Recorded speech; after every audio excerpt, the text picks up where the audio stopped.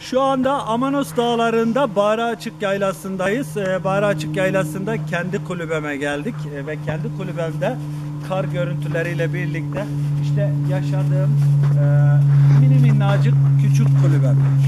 Evet, burası benim kendi yaşadığım bir kulübe ve bu kulübenin içerisinde epey uzun zamandır günlerimiz geçti. Önce çadır olarak başladık. Sonra çadırdan tahta kulübeye döndük. Ve tahta kulübeden sonra görmüş olduğunuz gibi işte bizim mini minnacık, ufacık küçük kulübemiz ya da küçük evimiz.